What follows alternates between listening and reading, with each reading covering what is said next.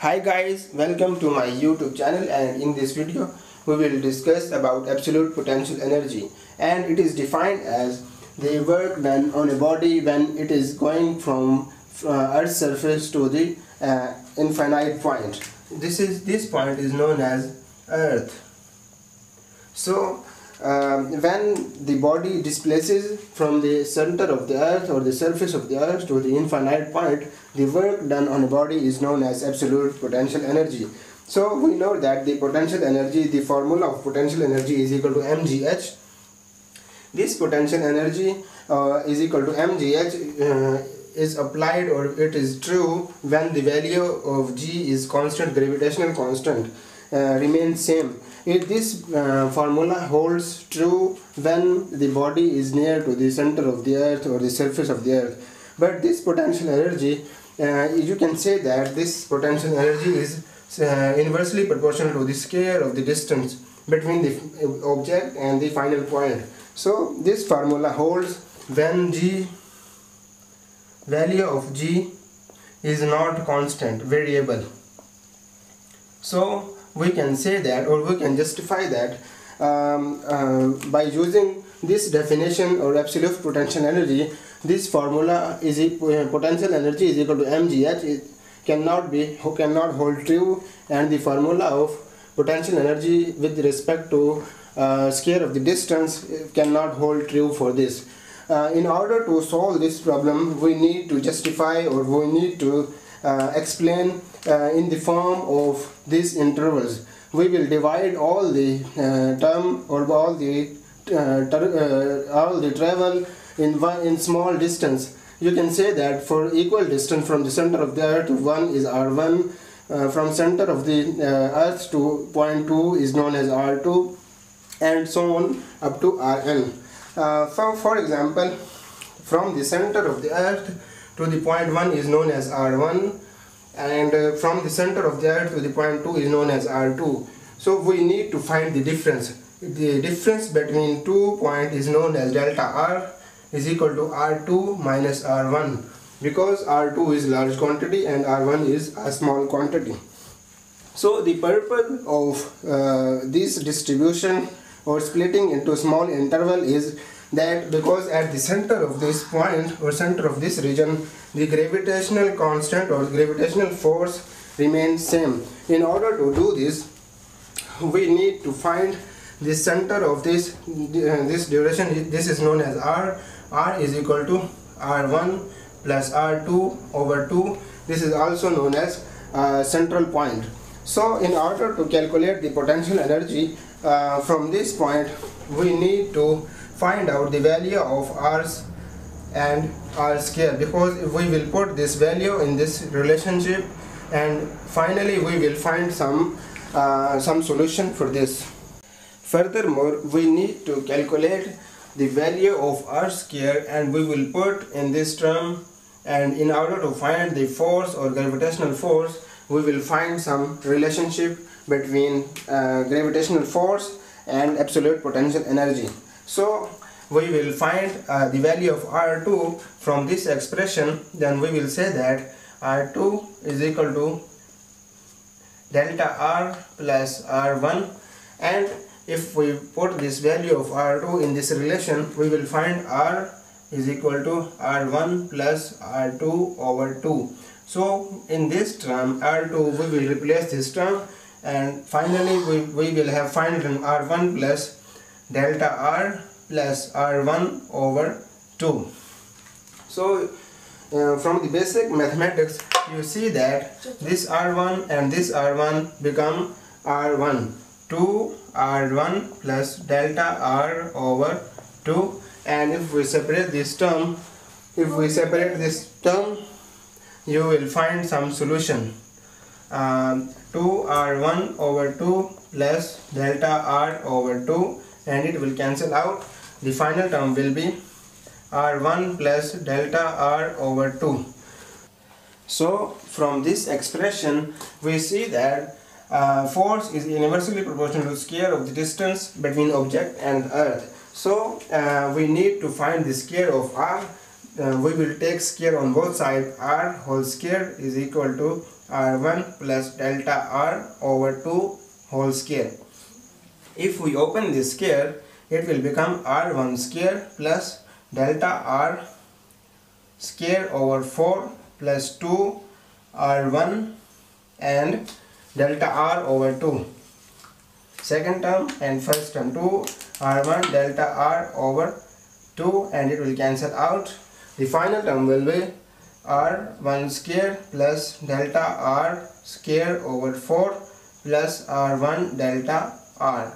So as you can see that delta R is very small, so the square of very small term become very small, so it can be neglected and it is almost equal to 0.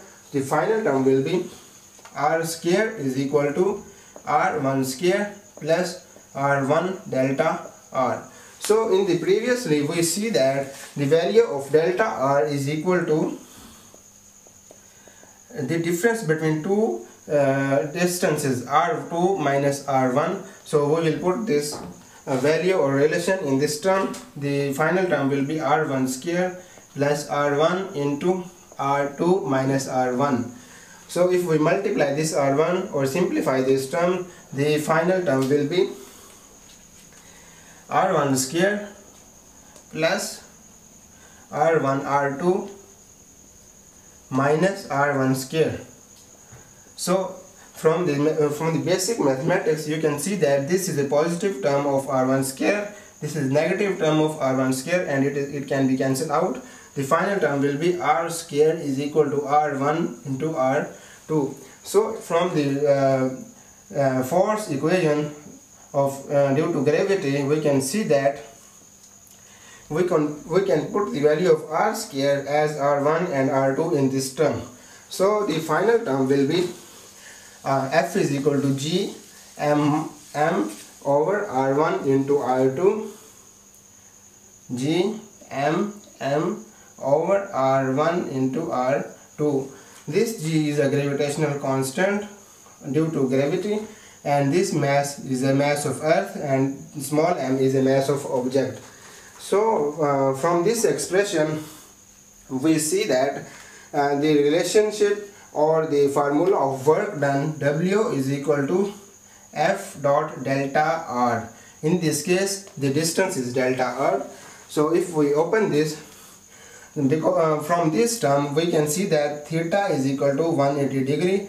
The question is that why 180 degree is the theta between force and displacement, and we can see that when object is moving upward but gravity is applying in the downward direction, the object is having mass m, is moving upward but gravitational pull is downward.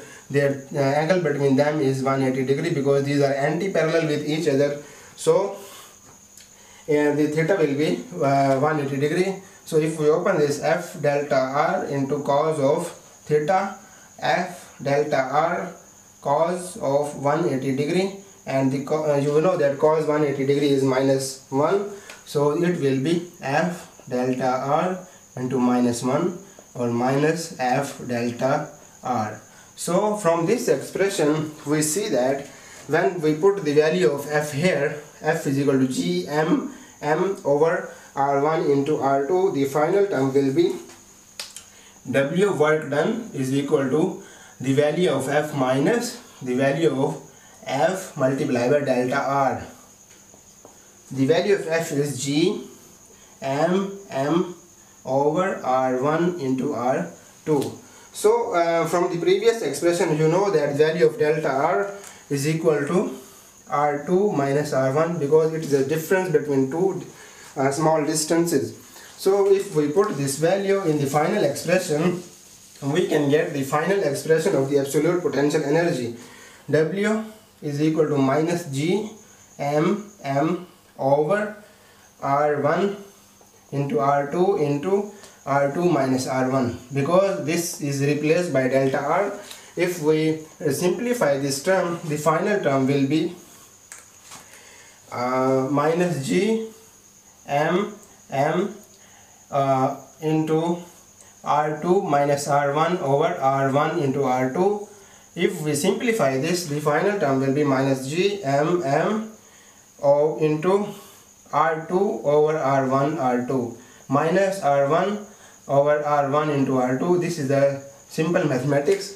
If we divide this, r2 will be cancelled out by r2 and r1 will be cancelled out by r1. The final term, but the final formula for the absolute potential energy, which is known as U, is equal to minus g m m into 1 over r1 minus 1 over r2. This potential energy or this work done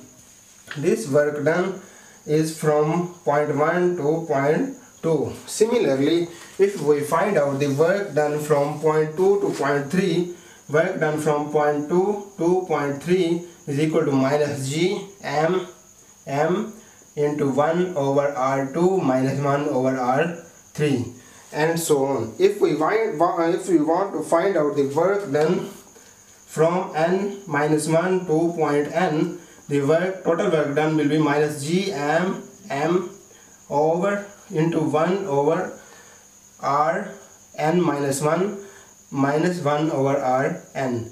So if our question is that this is a work done from point 1 to point 2, this is work done from point 2 to point 3, this is work done from point n minus 1 to point n.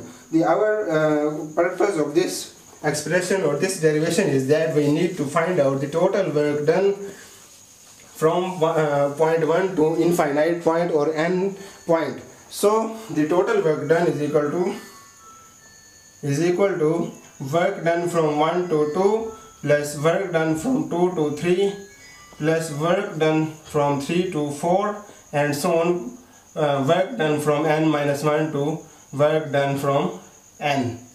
So the total work done will be minus g m m into, this term will be common in all the terms, so we will put this 1 over r1 minus 1 over r2 and plus 1 over r2 minus 1 over r3 plus and so on 1 over rn minus 1 minus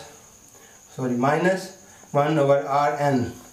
So as you see that this minus term will be cancelled out by this plus term, so the final term will be rn. So finally total work is equal to minus g m m into 1 over r1 minus 1 over rn. In the final expression, you see that the work done from point 1 to point n is known as the total work done when the body is going to be infinity or body is placed at the point of infinite. So the total energy can be calculated when Rn is equal to infinite.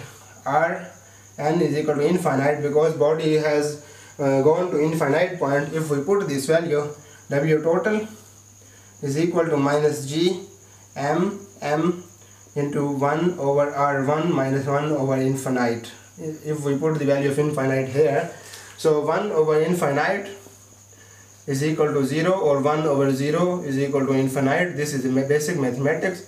So if we put this value and it will become 0 expression, the final term will be minus g m m into 1 over r1 minus 0.